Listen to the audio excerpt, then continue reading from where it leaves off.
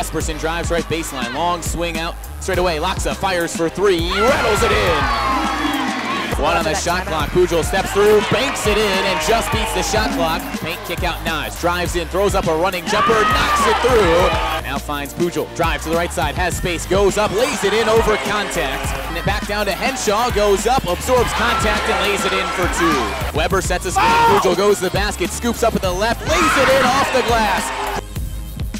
Pujol slices into the paint, continues to dribble, goes up, lays it off the backboard and in. Down to Laksa, dribbles right on Brown, goes past her, scoops it up off the glass and in for two. Now Pujol drives in with the left, swoops into the basket, banks it in for two. Ferreira step back three, knocks it through. First points of the game for Laura Ferreira. Laksa gets bumped, throws it off the glass and in.